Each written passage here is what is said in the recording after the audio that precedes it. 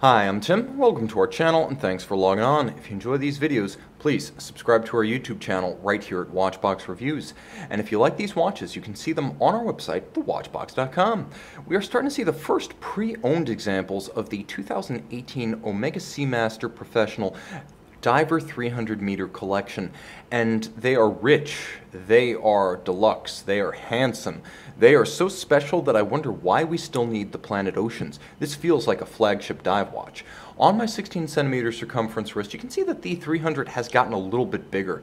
It's about 42.2 millimeters compared to the old 41, but proportionally everything remains fairly constant. It's a thicker watch than it was originally. The combination of the coaxial escapement and then the later tri-level coaxial escapement has caused the watch to swell to 13.8, but again, we're talking multiple millimeters thinner than just about any Planet Ocean. This remains a competitor for any surf turf dress watch like a sub that you may choose to wear under a dress cuff. This one will easily clear.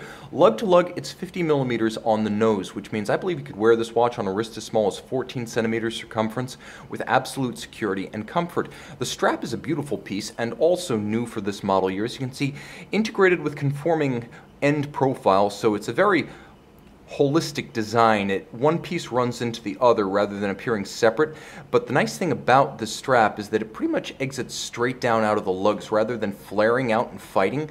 Omega realized that because this is generally the choice of those with smaller wrists over the Planet Ocean, the strap should be designed with that in mind. Very comfortable. You can see on the underside plenty of channeling and an air pocket system with a wave motif nicely echoing both the movement finish and the dial, but it allows heat and moisture to escape the wrist on a hot day. It also reduces the amount of material on the underside of the strap to make it more pliant and more supple. You'll note that there is a handsome double striation down the top, that with a sort of brushed finish and then a matte finish about the striation, so a double finished, or I should say double molded strap, very impressive.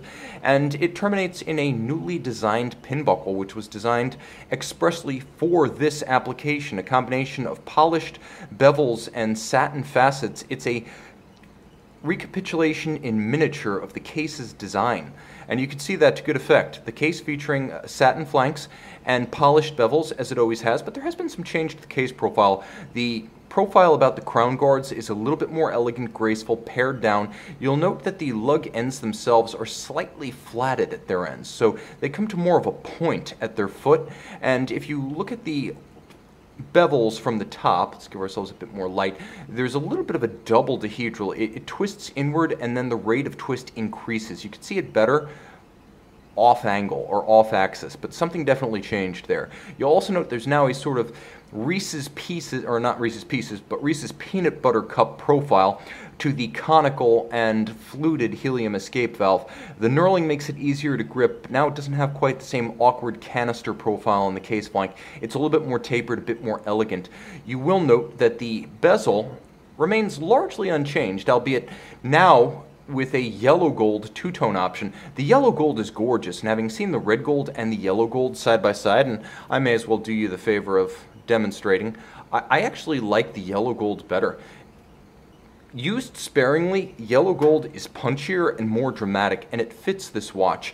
It's sort of a loving retro nod to the fact that the original Seamaster Professional Diver 300 came out in 1993, and this kind of treatment was all the rage back then. The ceramic inlay in the bezel remains as ever highly scratch resistant. The bezel, as ever, has a relatively difficult profile to grip if your hands are wet, sweaty, or gloved, but the ratcheting action requires less effort now, so it's a bit easier to manipulate. Line it up with the skeleton minute hand, an icon in its own right. Now you've got an impromptu 0 to 60 minute timer. I prefer a dive bezel to a chronograph 9 times out of 10.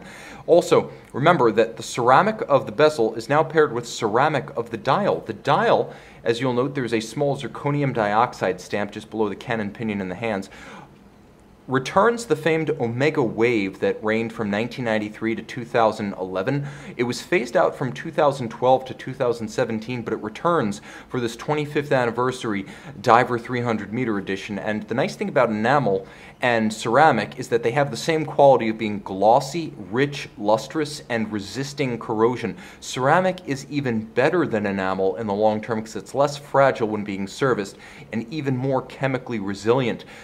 Also handsome, the applique, all yellow gold hand center, plenty of luminescent. You will see in the lume shot there's a differential green coloration about the minute hand and the pearl. Everything else is blue lume. Nicely balanced with a date at 6 o'clock, and you can see these small white on blue printed segment style hashes for minutes and seconds outboard.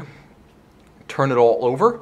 Caliber 8800. So what is it? Well, it's the end of the solid case backs on the Diver 300 meters, and it's the end of the vaunted Caliber 2500, the very first Omega Coaxial. It served well in its D iteration from 2007 onward, but I have to say the 8800 is a tougher movement, a longer legged movement with its 55-hour power reserve, and a more precise movement as it is now a master chronometer. It has the COSC plus the METAS standard, meaning not only is it a chronometer as a bare movement per the COSC, but it is then cased up, tested in 6 positions, not the chronometer 5, and evaluated as a full watch for power reserve, winding efficiency, anti-magnetism, also chronometry and water resistance. Everything is tested in the METAS standard. It's a test dreamed up by Omega and the METAS, or the Swiss Federal Institute of Metrology. So holistically, far more challenging than the COSC. You still get the full balance bridge and the free sprung index from the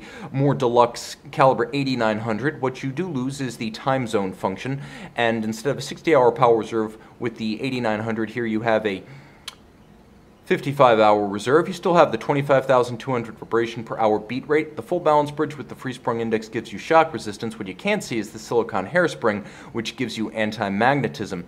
Quick set date, hacking seconds, 300-meter water resistance, and the famed helium escape valve for those of you who are saturation divers or just want to lie about it. You can see this one and the entire Watchbox collection on our website, thewatchbox.com. And we're back with the Omega Seamaster Professional Diver 300 meter. Stainless steel and yellow gold by day. You can see this one is beautifully blue and green by night. Differential lume making it easier to line up the bezel pearl with the minute hand. See this one by the light of day on the Watchbox.